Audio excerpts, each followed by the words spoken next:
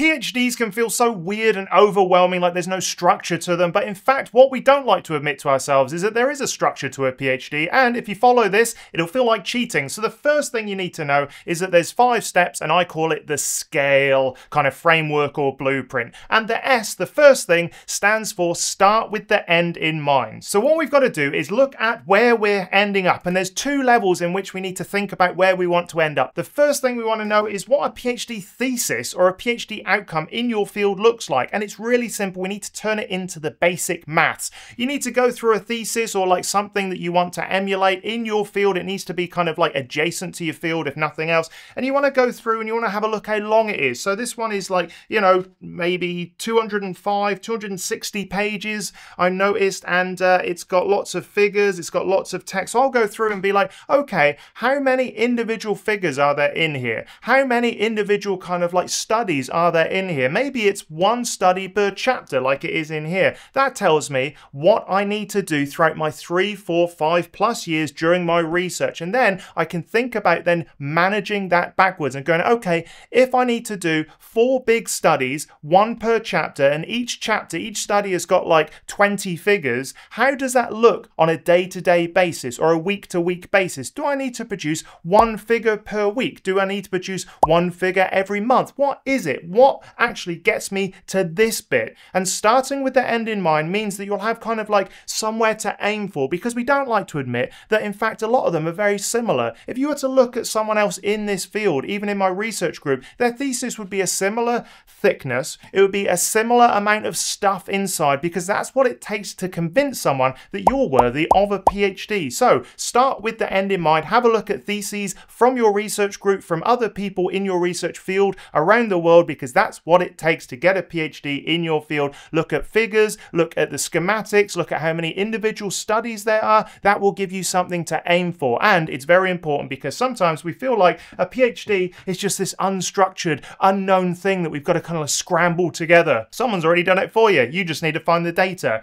And the second level to this start with the end in mind, which arguably is more important. What do you want to do at the end of your PhD? Do you want to go into academia? Do you want to go into industry? Do you want to do something else completely? Because your PhD is going to look different to someone who wants to go into academia if you, like me, wanted to go into science communication or into industry or somewhere else. So you need to then know what you need to do through your PhD to make sure your ejection, your out the other end of a PhD is actually sort of like not stressful, and you've got all the skills and the networks that you need to make sure that that transition into your next career is seamless. Now, the problem about this is if it's outside of academia, it takes a little bit more work to put your fingers in those pies, get those little digits, those disgusting little sweaty digits into those pies, but it's well worth it, because if you know from the start where you want to go, if you've got an inkling, if nothing else, you'll know what you need to do to get to the end. And to be honest with you, so many PhD students don't think about this, and it causes so much stress through their PhD.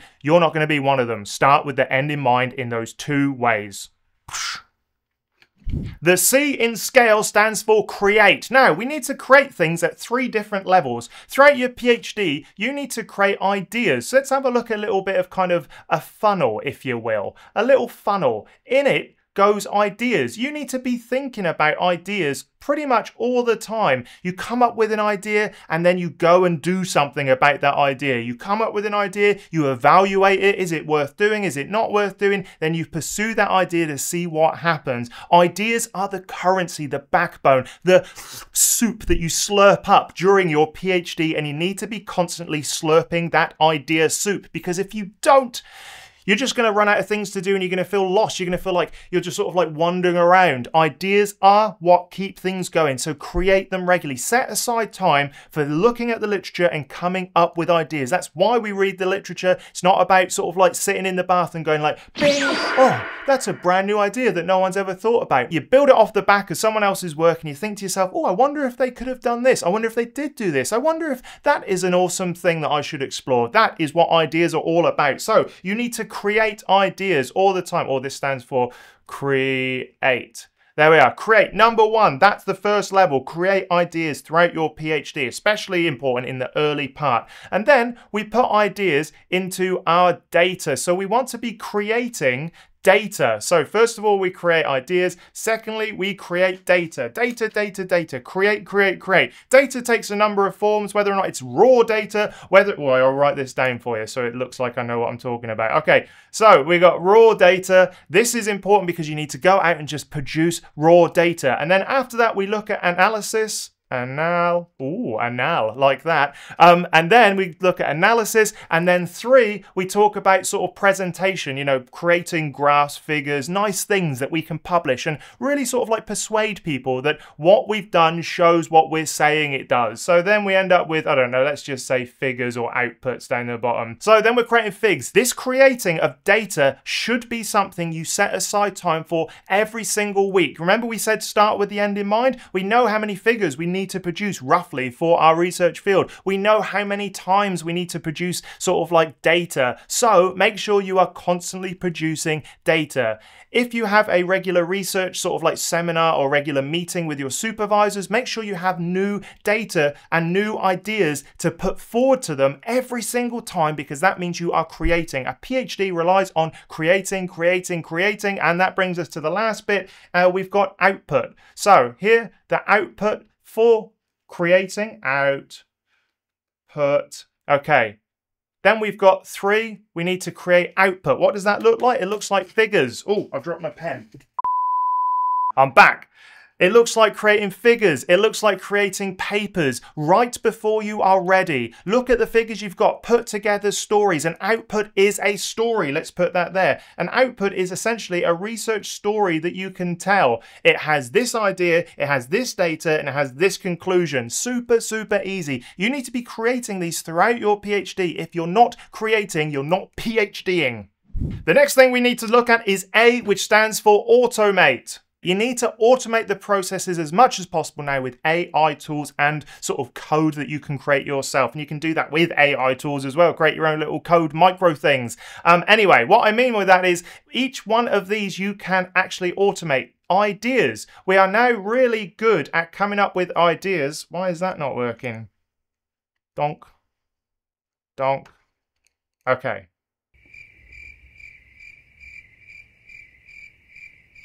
Ah, that was white out. All right, let's have a look. Automate. There we are. We need to automate the idea generation. Automating the idea generation means going to AI tools like Elicit, like SciSpace, like Consensus, and just coming up with ideas. Using semantic search, going to these tools and thinking, is this an idea that I should pursue? Is it interesting to me? Does it fit in with my research? That is so very important. So automate the idea creation by going to these AI tools and asking semantic questions. If you have an idea pop into your head, boom, put it in. If you've got an interesting paper, put that paper into an AI tool like ChatGPT, DeepSeek, wherever you want to put it, and say, hey, what are some ideas that can be kicked out from the back end of this research? It will help you come up with those ideas, because sometimes caffeine just isn't enough. We also can automate some of the data. Now, I don't mean come up with the data. I mean presenting the data and analyzing the data. Tools like Julius AI are great at getting that first touch. Julius. Oh no, there's a U in there. Okay, like this. Bonk. Bonk, bonk. Okay, Julius AI, fantastic at helping you with that first pass over your data. So upload that data to Julius AI and think to yourself, I wonder what I can do with this data. What does this show you? If you're not even sure, you can say, I'm doing this as part of this research project, and explain the research project. What conclusions do you think I can get from this data? And use that as your sort of like your diving in point. Blunk, splash.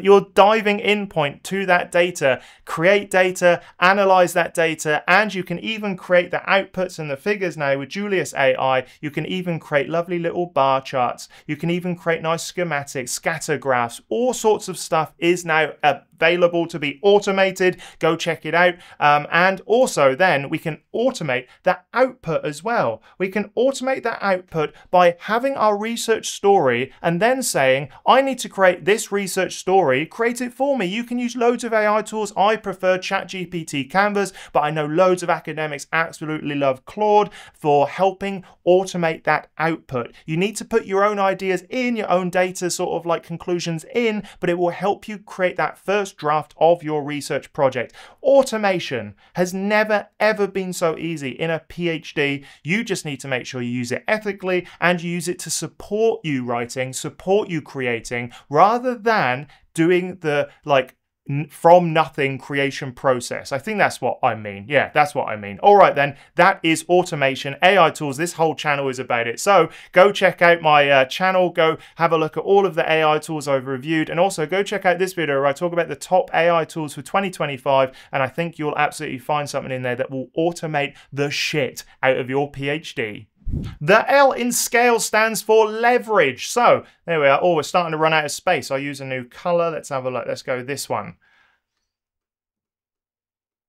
Leverage. All right, as a PhD student, you don't have much leverage, but what you do have as leverage is time and freedom. You've got a number of years to actually explore ideas that are interesting to you and your research supervisor. The way you can leverage that is by having a multi-threaded project. Now, this is what I mean, is as you're going along with your project, you only need one idea to start it off. You're like, oh, I like that idea. Let's carry on. I'm going to sort of explore that. I'm going to get data from that. And when you've got data from that, then you think, oh, actually, I also think I should explore this thing. And then you end up with these parallel research projects. These parallel research projects are your leverage and also your insurance to make sure that your PhD isn't just one big sort of like book of failure. Mine now is a book of lies because this has all been superseded with new information. However, that is what every good thesis turns into eventually. Anyway, I am sidetracked. When we end up with leverage, we end up, okay, down here with multi-thread. And then we continue this one and this research project. And then maybe we get some more data. Maybe it comes off this project and we're like, oh, we like that idea. And you're always sort of like keeping track of all of these different sort of ideas. And we're creating data and outputs for each one of them. And every so often, something just won't work. It just will not work. It will fail. And that's when we can get rid, here, I'll make it a nice big red color so we're not confused. We get rid of that research track. Maybe that one and that one for some reason just didn't work. We don't have the time, we don't have the money, we don't have the equipment, the actual idea didn't sort of like pan out in the end. But by having these multi-threaded research projects means that then when something goes wrong, we're not panicking. And it's important that even in sort of like the smallest of research fields, you can always take a little bit of a sidestep out and follow a new idea in parallel to what you're doing. And by doing that, as you get closer to completion, you'll have sort of like the things that are working. Another thing in leverage that I absolutely love, and I've talked about on this channel a lot, is the 80-20 principle, where you have a look every so often at the research that you're doing and you ask yourself, what 20% of my efforts are giving me 80% of the results? Those are going to be the things that sort of like carry you through to a PhD, and it's going to get rid of the things that you're spending a lot of time and effort on but actually aren't giving you the rewards, which is the data, the outputs that you need to get to a PhD. You may like some of these more than the others, but it's better to kill it early so it doesn't sort of like eat into that leverage, which is your time and freedom. And then at the end, you'll see that all of these things come together into a nice PhD. Oh, there we are. Nice PhD. Everyone's happy. Your supervisor's happy. And you haven't wasted all that time chasing stuff that isn't working. So leverage, you don't have much of it, but that's what you do have, and it's probably the most important thing, time and freedom. Use it wisely. And the last thing you need to know about the E in scale is expertise. You need to exploit expertise. What does that mean? Well, during a PhD, you are surrounded by minds, by people's minds, by experts. Those experts can be postdocs. They can be sort of like third-year PhD students nearing completion. They can be actual sort of like tenured professors, but you are surrounded by minds, and so few PhD students actually leverage the expertise around them and exploit it to the point where it's sort of valuable for them. One thing I like to do during any sort of research project, I've done it heaps, it's just sort of like arrange a meeting with someone who's adjacent to your research field in your department, or ask to speak to like the senior researcher or senior postdoc in your lab and say, hey, could we sit down and talk about this? And everyone's going to absolutely love doing that because it's going to distract them from their own internal thoughts about why they're even doing all this research and academia stuff in the first place. A welcome distraction, if you ask me. So here we have exploit expertise. All right. This is where you're going to reach out to people and you're going to exploit them for their minds. This means that if you have a research project or a paper that you just want someone to look over, send it out to them. Say, hey, would you mind taking a look over this? Obviously, if you're allowed to, and all the sort of like data security stuff is all right. But you can say, hey, is this good? Actually, some of the best things I learned during my PhD wasn't from reading, wasn't from sitting down with a thesis, wasn't from sitting down looking over sort of Google Scholar. It was actually conversations with academics and experts in different fields. I used to sit down with sort of like a mentor regularly who wasn't even in my field, but he would often bring like another viewpoint. It's not about the techniques. It's not about the individual kind of like systems and methods you use. It's about having someone clever look at what you're doing and go, oh, what about this? What about this? What about this? Exploit it as much as you can. This is probably one of the only times in your life, if you don't decide to stay in academia, where you are surrounded by brilliant minds. They may be weird, they may have hairy ears, their nose hair is long, but they have brilliant minds. It's kind of like a balancing game. You get a good mind, but you get hairy ears. We've all been there. Anyway, this is your time to actually exploit their expertise. If you have a paper that you're not sure is quite ready just yet, send it to them and say, hey, I'm not quite sure this is ready, but would you take a look at it? And they'll absolutely do it, because one thing academics love is being super critical about other people's work. They absolutely love it, and they will jump at the chance to be a little bit mean to you in writing. Don't take it personally, they just love doing it. So exploit expertise, and that brings us to the end. Scale, start with the end in mind, create ideas, create data, create outputs. Automate everything you can. This is the world and time of automation. I've been talking for too long. Leverage. Make sure you leverage the two things PhD students have, which is freedom to explore what you want quite often, depending on your supervisor, and also time. Make sure that you're able to sort of create a multi-threaded project that you weave together at the end, killing off stuff that doesn't work as you go, and exploit that expertise because it's there to be exploited. They absolutely love it, and it will help you no end. If you like this video, check out this one where I talk about getting published in Scopus Index journals fast and efficiently. I think you'll love it, and it's very important because publishing is the backbone of academia, and it's going to make everyone and you look awesome. Anyway, go check it out.